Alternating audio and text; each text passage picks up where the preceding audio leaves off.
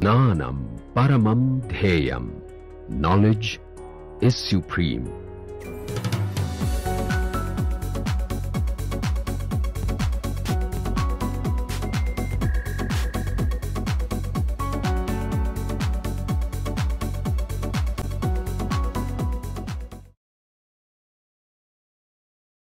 So, today we proceed with our discussion of representations, and hopefully today we are going to learn what is the meaning of the character tables that some of us have already used in some other courses. To put it in one sentence, character tables are really compendia of irreducible representations. In the discussion so far, we have encountered representations, right? What are representations? You need to tell me now. What is a representation? As far as symmetry is concerned, representation can mean other things. Yeah? Representation can define character? No, that is a very roundabout answer. I want a straightforward, simple, easy answer. Who will tell me? Yes? Excellent. A representation is a collection of matrices. Which matrices? No, one by one, transformation matrices. One dimensional or what, we will see that later. So, what we have done is we have used basis. What is the basis? So, depending on like the set of coordinates or functions on which we set to operate. Yes, basis is a set of functions on which the symmetry operations are performed. When we do that, we get a set of matrices. We get one matrix for every symmetry operation. The collection of the entire set of transformation matrices for a given basis is a representation. And as we saw, representations can be reducible. We had started working with XYZ for C to B, and we got a representation that was 3-dimensional. What is the meaning of dimensionality of the matrix? Sorry, I gave away the answer. The meaning of dimensionality of a representation is what is the dimensionality of the matrix. Okay? Each matrix in a particular representation, each transformation matrix has a particular dimension, same dimension, that is the dimensionality of the matrix. So, when you work with XYZ or with OHA HB for water, the dimensionality is 3. What we saw further is that when we worked with XYZ, the matrices were all diagonal. So, we could block factorize them conveniently to get 3 one-dimensional matrices. So, the initial 3-dimensional representation was a reducible representation. One-dimensional representation, of course, cannot be reducible. So, it is an irreducible representation. Next, we worked with the atoms of water, oxygen, hydrogen A, hydrogen B, and we got another 3-dimensional representation, right? Does that ring a bell? Was that reducible or was that irreducible? It was reducible. And it broke down into what kind of representations? How many representations? 2. So, one of them was one-dimensional, and that was a totally symmetric representation 1, 1, 1, 1, 1, and the other was 2-dimensional. Okay. Then we ended with the question, no, actually we ended with something else. Then we asked the question that we are using different bases and getting different representation. So, is that a good way of doing it?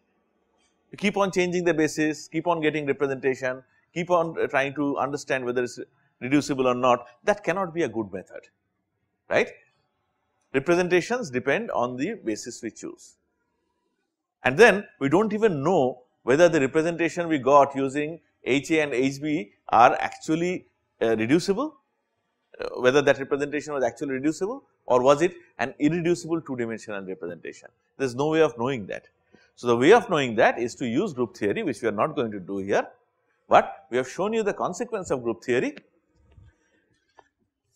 Consequence of using group theory to this problem is that we have this great orthogonality theorem, which essentially tells us that if you work with the matrix elements of irreducible representations, then they behave like orthonormal vectors. Are we clear up to this point? This is where we ended yesterday, I believe, right? We do not even have to remember this. What we will need to remember is the fallout of great orthogonality theorem, the 5 rules that come out of great orthogonality theorem. Today we are going to use them, and we are initially going to try and see whether we can work out the character table of C2V as usual. Okay. Before we start doing that, one more point. In C2V, when we had these characters of +1 and -1, what was the significance of that? What is the significance of +1? What is the significance of -1? What is the meaning of +1? What is the meaning of -1 character? Yes? Yeah, I heard some voice from here. Symmetric, antisymmetric, right?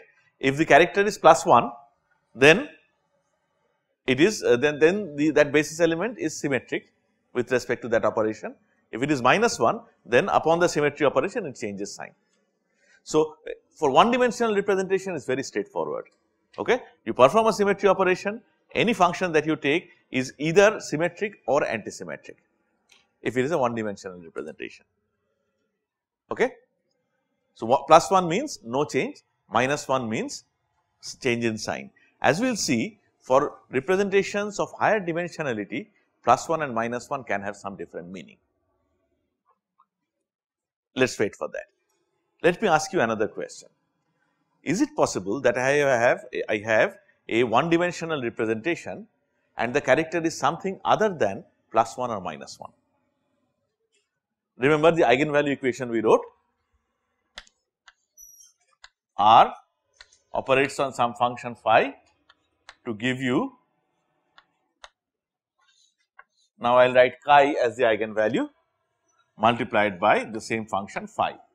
So, what we have seen is chi equal to +1 means symmetric, -1 means antisymmetric.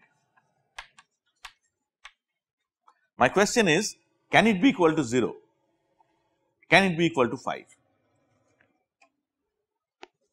Let us start with 0. What would it mean if I had chi equal to 0, if I had character equal to 0?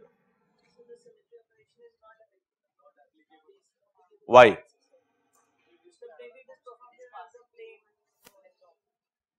Look at the eigenvalue equation.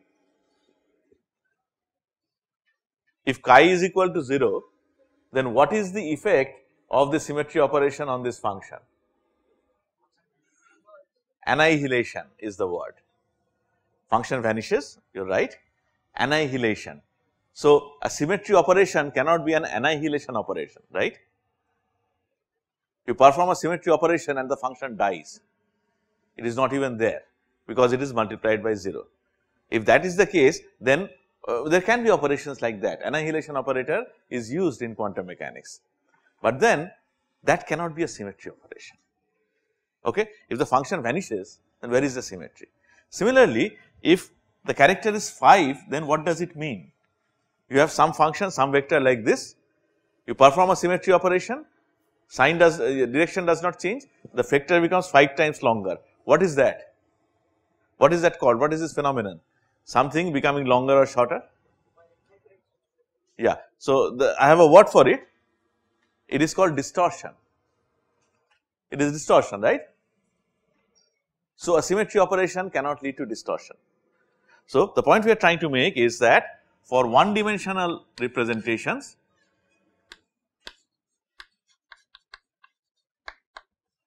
chi has to be ±1 and nothing else. Is the point made? Right now, we are discussing only one dimensional representations. We are not talking about multidimensional representations as of now.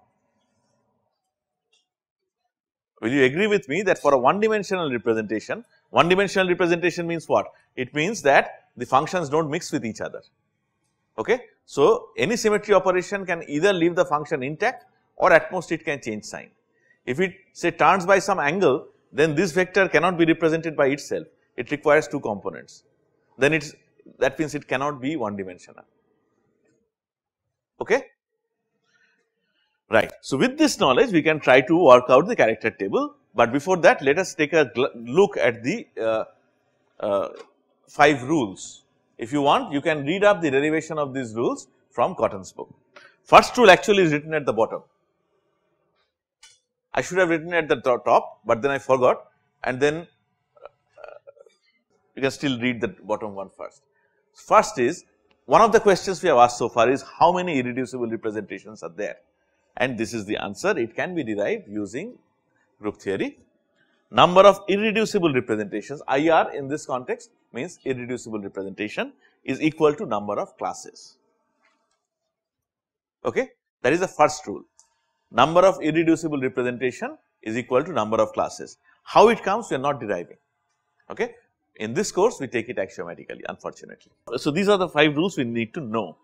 Number of irreducible representations equal to number of classes. So let us take our familiar example, C2V.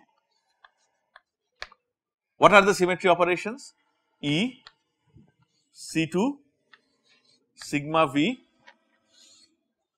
we will write it as Zx, I will write this as Z, and sigma V dash, which is Yz. How many symmetry operations? 4. How many classes of symmetry operations? 4. Remember, what is the meaning of 2 symmetry operations belonging to one class? They should have the same action, or they should be interconvertible by some other symmetry operation.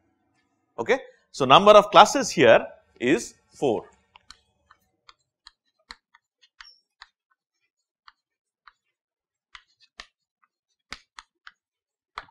On the other hand, if you want to talk about C3V, what are the symmetry operations? Ammonia, C3V, of course E is there,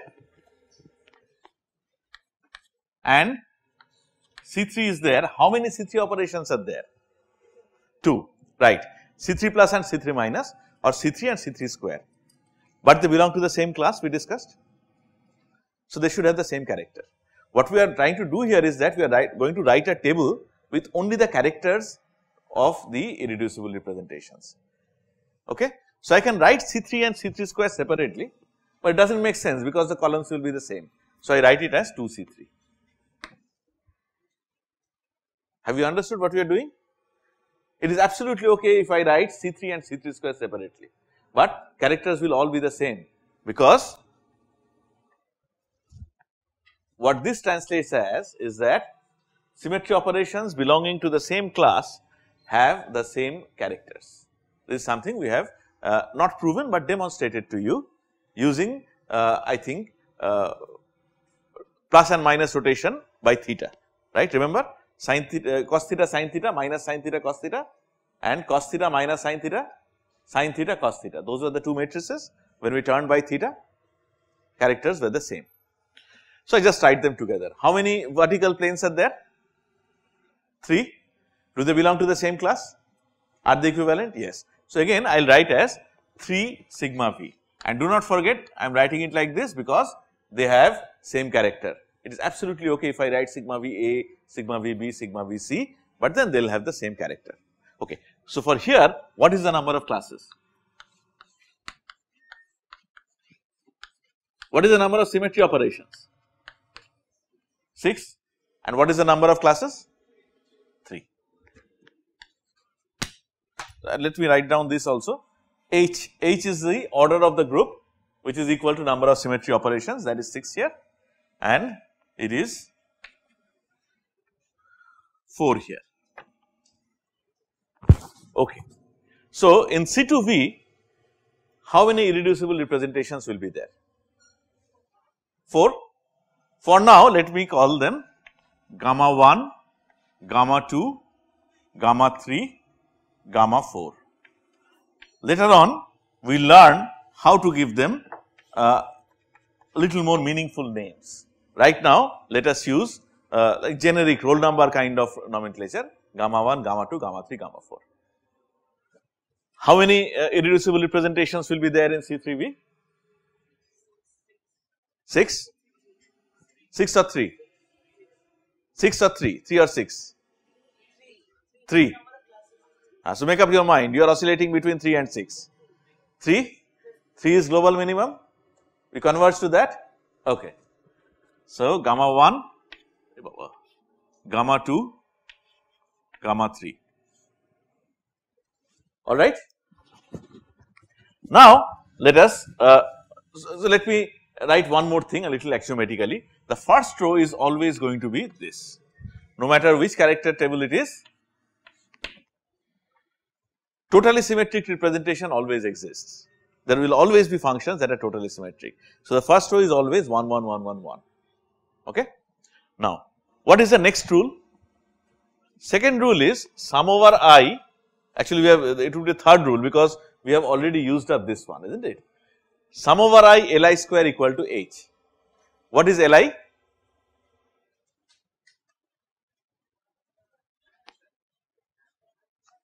Yes, it is the dimensionality of the ith irreducible representation. Okay. Now, here H equal to 4 and there are 1, 2, 3, 4. For example, if there is a horizontal plane of symmetry, okay, and Z is the principal axis of symmetry, will the character of Z be equal to 1 with respect to horizontal plane? No, right? It will be minus 1. So, Z doesn't always, Z is not always totally symmetric. Okay. Right now, forget the basis.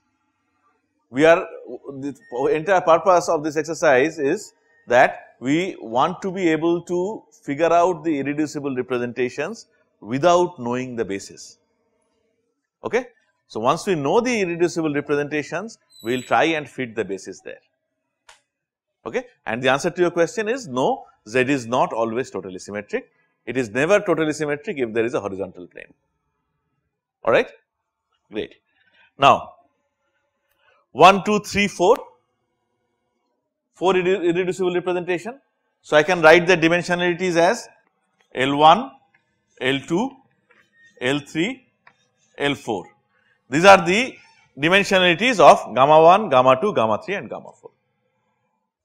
Okay. So, now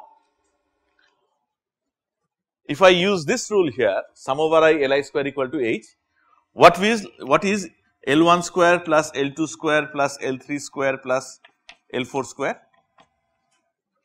That is equal to 4, is that right? H equal to 4, 1, 2, 3, 4, understood? Total 4 symmetry operations, that is equal to H. So, L1 square plus L2 square plus L3 square plus L4 square, that will be equal to 4. Are we clear so far? Now, tell me what are the only possible values of L1, L2, L3 and L4? It has to be 1, 1, 1, 1, right? None of them can be 2, none of them can be minus 1, because dimensionality has to be a positive integer. So, what we learned right away is that for C to V, you can only have one dimensional representations, which means that the 2-dimensional representation that we had obtained using hydrogen atoms A and B, that is a reducible representation. It is not an irreducible representation. Are we clear? Okay. Now, if dimensionalities are all 1, then I hope you will allow me to write 1, 1 and 1 here. Why? Because character of the identity operation is always equal to the dimensionality of the irreducible, dimensionality of the representation. That is something we have discussed earlier. Are we okay with this? Right? Now, what more have we said? These are all one dimensional representations. So, the characters can only be plus 1 and minus 1, right?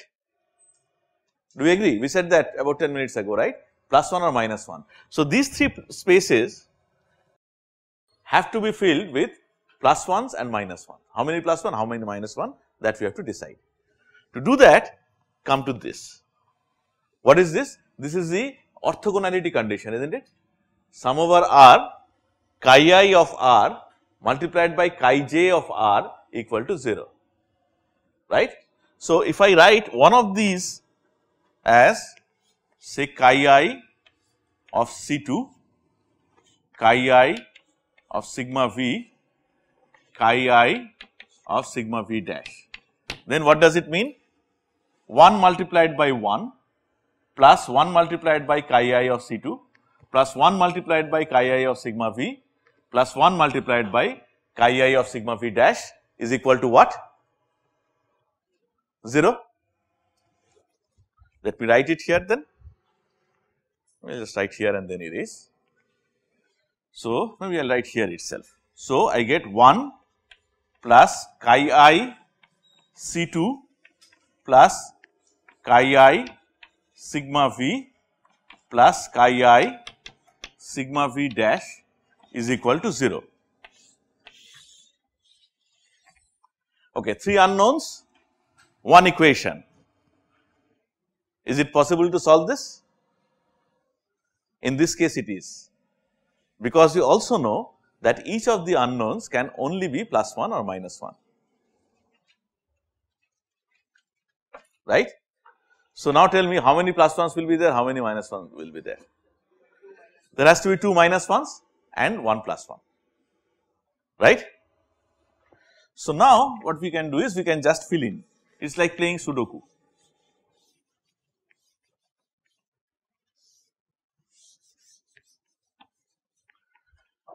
To start with, let us not forget these are all plus 1s, 1 plus 1 and 2 minus 1s, right. So, I will basically write all these 1s and play around with the minus signs. I will first put the minus signs here, then I will put say 1 minus sign here and 1 minus sign here, then I will put 1 minus sign here, 1 minus sign here. Your character table is ready. There will be 2 minus 1s and 1 plus 1. You can put in any order you want. I put it in this order because I already know how I am going to name them. Okay. I already know the priority that we are going to follow for nomenclature, that is why I have written it that way. You could have done anything, alright. So, we stop here and we come back and talk about first of all how to name these, and we talk a little bit about 2-dimensional representations.